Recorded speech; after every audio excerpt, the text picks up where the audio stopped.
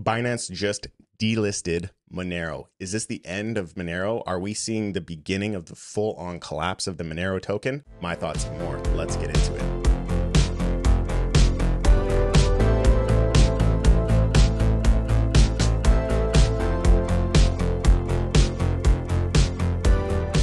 Hello and welcome to Black Box Trading. I am your host, JT. Here on the channel, we focus on Bitcoin fundamental and technical analysis, as well as all of the things that are developing in the ordinal space. If you are not already subscribed, I want to invite you to hit the subscribe button down below.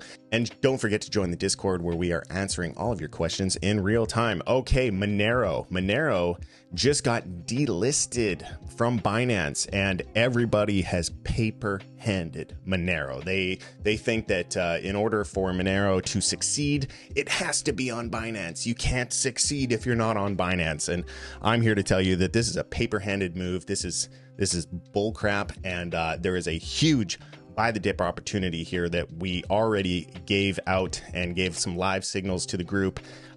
Since that signal, everybody in the group basically made 25% overnight. So congratulations to the private group. Congratulations to the convicted blood-sucking dip buyers, because it's a fantastic, fundamentally sound project.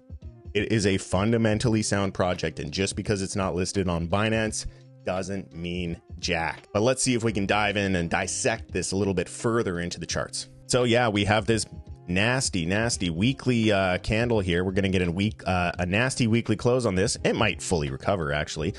We took a position. The call went out at around $116, took a position at 110, currently up 15% on the Tether pair. But this, let's label this from a Wyckoff perspective. From a Wyckoff perspective, this is a fantastic accumulation range. You got your seller's climax right here. For those who are interested in learning more about the Wyckoff method, come into the Discord, get into the VIP, and I have a whole course teaching you everything you need to know about the Wyckoff method. Automatic rally up here. And, we didn't get our sign of strength. But, this I'm going to classify as a spring. Just given the price action, this is a spring. Oh, I can change it like this. This is a spring. A spring is when you come down and test the lower end of the range, test the liquidity, and then boom, you get a very strong rebound. The market has made a mistake. I'm telling you, the market thinks that Monero needs Binance to survive.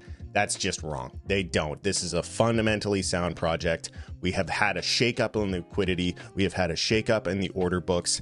I anticipate this to fully recover and maybe even begin to break out of this range. Once we break out of the trading range, and specifically once we get above this level of $186, I anticipate that this will change the trend, and we will transition from trading sideways to actually beginning an uptrend and preparing for the next kind of move as the bull market continues. Context is everything.